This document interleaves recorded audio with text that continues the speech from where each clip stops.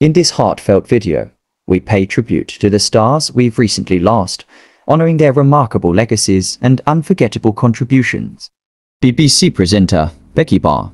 We remember Becky Barr, the remarkable BBC presenter who courageously transitioned from a successful television career to become a dedicated firefighter. Becky has sadly passed away at the age of 45 after a brave battle with cancer. In a heartfelt statement shared on Becky's Instagram account, her sister announced, "This morning, Becky passed away peacefully at St. John's Hospice in Lancaster. They offered the most dignified and compassionate care for the last few days of her life. Becky led an incredible life that I will post about on her account in the near future along with details of her funeral." Her sister continued, "For now, I just want to say that I was incredibly blessed to have such an amazing sister. She was a very loved daughter, granddaughter, and niece more than anything.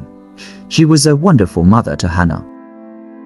The family expressed their gratitude to St. John's Hospice for their compassionate care. They have also asked for donations to the hospice to be made in Becky's memory, to honor the kindness they showed her in her final days. Earlier this year, Becky bravely shared her cancer diagnosis on LinkedIn, expressing her gratitude for the support she received from her employers at Lancashire Fire and Rescue Service. She wrote, "Practically, this means I feel well, and I'm on an immunotherapy regime that may keep me well for a period of time. Lancashire Fire and Rescue Service, under the very compassionate leadership of Justin Johnston, and my personal friends at work have been phenomenally supportive of me." She continued, Becky's words highlighted the importance of supporting those living and working with cancer, emphasizing the psychological and economic benefits.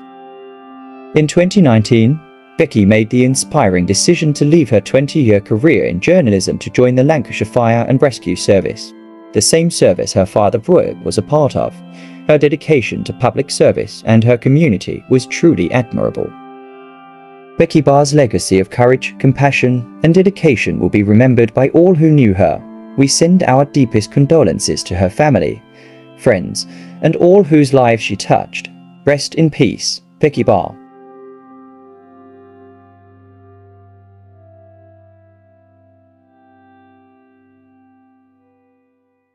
Esther Terblanche. We remember Esther Terblanche, the beloved South African actress best known for her role as Gillian Andressy Lavery on All My Children. Esther passed away on Thursday in Los Angeles at the age of 51. The news was confirmed by her manager, Annie Spoliansky. Spoliansky shared her grief in a statement to CNN, describing Esther as a kind, loving, giving, and caring person who had a deep affection for both people and animals. "Esther was never anything but generous and lovely to me." She added, "I am grateful to have known her for the time that I did and devastated to learn of her passing." Esther captured the hearts of many with her role as Gillian Andressy Lavery on All My Children, appearing in over 100 episodes between 1997 and 2001, and returning for a special episode in 2011. Her on-screen chemistry with Cameron Mathison, who played her husband Ryan Lavery, was unforgettable. Esther captured the hearts of many with her role as Gillian Andressy Lavery on All My Children, appearing in over 100 episodes between 1997 and 2001, and returning for a special episode in 2011. Her on-screen chemistry with Cameron Mathison, who played her husband Ryan Lavery, was unforgettable. Cameron Mathison paid tribute to his Sioux star on Instagram, writing, "Rip my sweet princess." He added, "Esther was one of the sweetest people ever."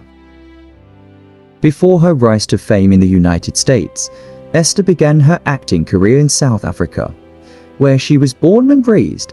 She was crowned Miss Teen South Africa in 1991 and starred in South Africa's first daytime soap opera, Igoli, Place of Gold, from 1992 to 1995.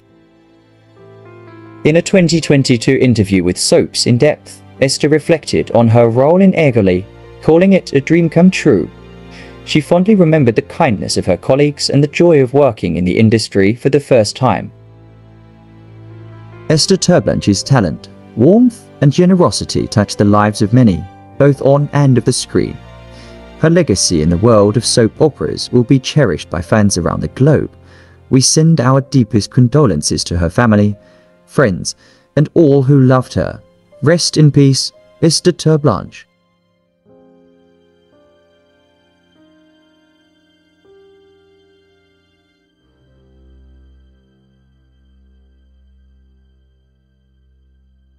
Evelyn Thomas. We remember Evelyn Thomas, the powerhouse vocalist who defined the hi-NRG dance music scene of the 1980s with her iconic hit hi-NRG. Evelyn passed away at the age of 70. The news was confirmed by her longtime producer and mentor in Levin. Levin shared his heartfelt tribute on social media, stating, "It is hard for me to accept that my lifelong protege really has left us. Her music will outlive us all." Born on August 22, 1953, in Chicago, Evelyn Thomas first caught the attention of the music industry when Levin discovered her in 1975. Her debut single Weak Spot became her first chart success, peaking at number 26 on the UK Singles Chart in 1976, and she quickly made her mark with an appearance on the influential British music show Top of the Pops. But it was in 1984 that Evelyn's career truly exploded with the release of hi-NRG. The track topped the Billboard Hot Dance Club Play chart and became a defining moment in the emerging hi-NRG genre, a high-tempo offshoot of disco that dominated clubs in the mid-1980s. Nobody else in the world could have ever sung it, Levin noted about her vocal prowess. The pulsating dance anthem achieved remarkable commercial success, selling an impressive 7 million records worldwide. As of 2024, hi-NRG continues to resonate with listeners, boasting over 15 million streams on Spotify. Evelyn's powerful four-octave range and emotive delivery set her apart in the dance music scene. DJ and music historian Bill Brewster commented, "Evelyn's voice had this incredible ability to convey both vulnerability and strength. She was a cornerstone of the hi-NRG movement." Following the success of hi-NRG, Evelyn continued to make her presence felt on the charts with soulful renditions and powerful performances. Her hits Reflections and How Many Hearts further solidified her place in dance music history. Her discography includes notable albums such as I Wanna Make It On My Own and hi-NRG. In her final months, Evelyn reached out to Levin and Trench, leading to a reconciliation and the creation of a final song titled Inspirational. Though Evelyn was too ill to record it, her daughter, recording artist Aya Diamond, intends to record the track as a heartfelt tribute to her mother's legacy. Evelyn Thomas's voice and spirit will live on through her music, inspiring generations of fans. As Ian Levin said, "Her music will outlive us all. We celebrate her life and her incredible contributions to the world of music. Rest in peace, Evelyn Thomas."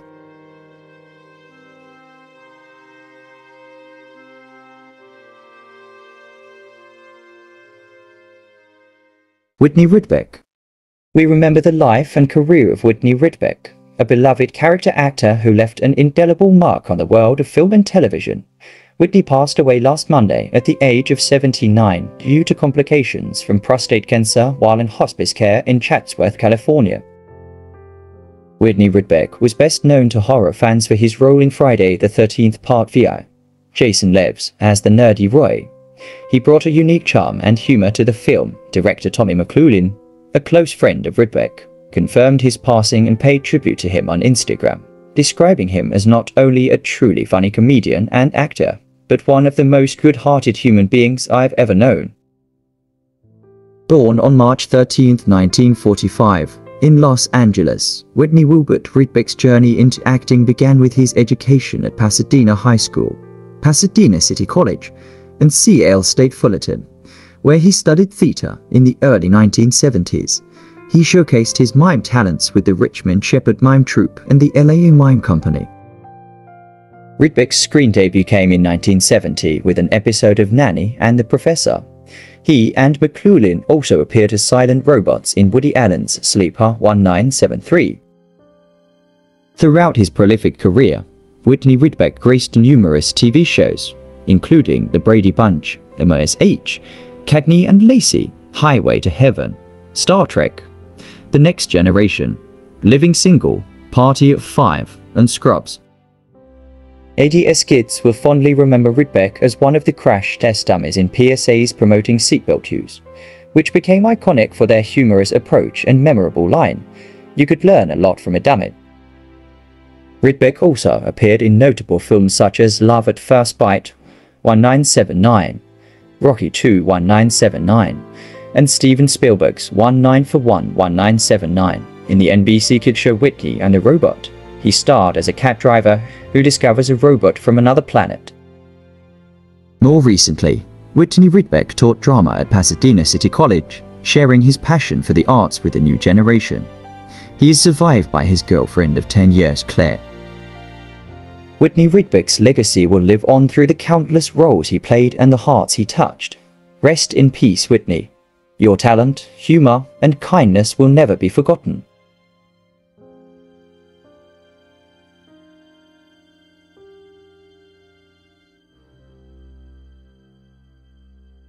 Yvonne Furnos. We remember the life and legacy of Yvonne Furnos, the glamorous actress who graced the silver screen with memorable performances in Michelangelo Antonioni's Ellie Amish, Federico Fellini's La Dolce Vita, and Roman Polanski's Repulsion. Yvonne passed away at the age of 98 on July 5th at her home in Northampton, New Hampshire, due to complications from a stroke.